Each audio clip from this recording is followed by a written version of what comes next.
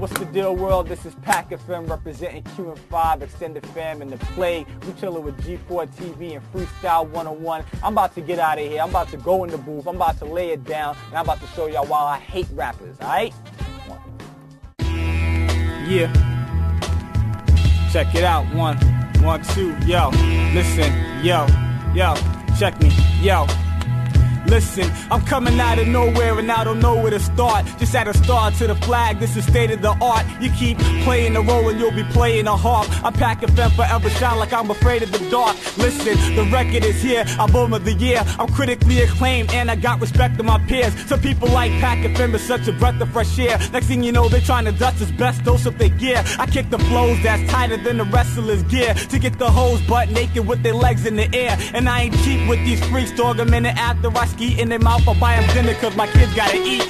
I done ripped every verse that I ever spit. Now you got the nerve to come out your face and say I ain't the cleverest. On the list I should be high as Everest. Now I'm fucked up in the head, my therapist is a terrorist. Who here wanna test a kid? We know the outcome. Your LP coulda outsell my photo album, crush my foes to talcum. People tell their girls about the plague, and now when we in town she goes to shows without them. I doubt her. The Heater Factory can have more raps than me. I go to Rhapsody and leave the booth to Rhapsody. Catastrophe, these bastards keep on bashing me. Psych, you can't handle what I'm peddling. Have a seat, you're too tired just like the bike. People say that we're obnoxious and none of them can stop us. JS scratches DJs, Rozelle beats boxers. We underground chief rockers. You ain't an animal, you pussy. When you go down on your girl, then you a cannibal. PackFM, Freestyle 101. The best rapper in the earth, right under the sun. Put the pressure on myself right now, I'll be under the gun. Yo, you listening to the man I call my mother's son. Name is PackFM. Yo, I'm Brooklyn chain flashy. Knuckle game is tight, that's why my hands stay ashy. These cats can't pass me. Looking at my rap sheet, niggas know my style off the top is mad nasty. We do it like that, y'all. You know I like to attack dudes, yo. And I ain't nothing like you rap dudes. You cats is food, yo. I call you like Alpo. I do it like that, yo. You're gonna go out to the show.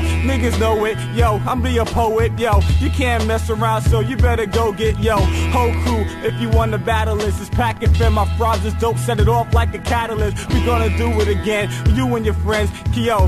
Mess with me, I freaking ruin your pen. It doesn't matter though, we do it like that. You can't see me, just turn it down to 101 G4 TV. I'm out here. I was born in Brooklyn, New York, born and raised, lived there all my life, gonna live there forever. You know what I'm saying? Brooklyn's the greatest place on earth. No place like it. I grew up probably 2 blocks away from the projects, but I wasn't a project kid, you know what I'm saying? I wasn't around a bunch of ignorant people. I was around people like the kids on my block. We were more interested in riding our bikes and playing with the radio-controlled cars, you know what I'm saying, than getting out there and living the street life, you know what I'm saying? So I wasn't like influenced by hip-hop in that way. I was more influenced by the kids who would come down and do graffiti on my block, you know what I'm saying, things like that, and then coming home, watching videos after school, and seeing like music videos like Salt and Pepper and G-Rap and like all the old school videos that would come on back then, Slick Rick and all that, you know what I'm saying? Like that's how I was more influenced just musically as opposed to living in that sort of an environment, you know what I'm saying? The scene really started more like in this place called 88 Hip Hop. It was a website online. It was like really cutting edge back then, like it was streaming video, and what happened was a lot of cats would come up there and we would have battles every week. Not only would they interview artists, like that's where I met like Eminem, I met Big Pun, I met Nas, you know what I'm saying? I battled every week, you know what I'm saying? They would have a battle tournament, and Breeze of Influence, T-Rays Walls, Poison Pen, Thirst to Howl, Wordsworth, AL Skills, like that's where we all came to test each other out, you know what I'm saying? So that's where the real scene started, and it was like a really big nucleus in the New York hip-hop scene, you know what I'm saying? So it's where I got my name out outside of Brooklyn while staying in New York, you know what I'm saying? Like, so I'm over there, I'd be up there battling kids every week, and there are people in freaking Iowa who are watching it online saying, all right, fine, I know who this kid PackFM is, you know what I'm saying? So we had an advantage with that sort of an outlet, you know?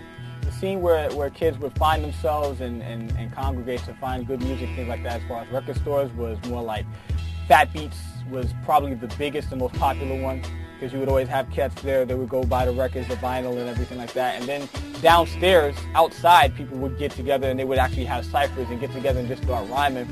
Another store was Bobito's Footwork, his store was really good for that, you know what I'm saying? A lot of cats would, not only did they go there, but they actually worked there as well, you know what I'm saying? As with Fat Beats, like a lot of up-and-coming rappers actually started working at Fat Beats. Like I remember Breeze from the Juggernauts used to work there, you know, and you would go there and you could really interact with the up-and-coming artists at the time, you know what I'm saying? Like a lot of those stores have died down. Fat Beats still remains.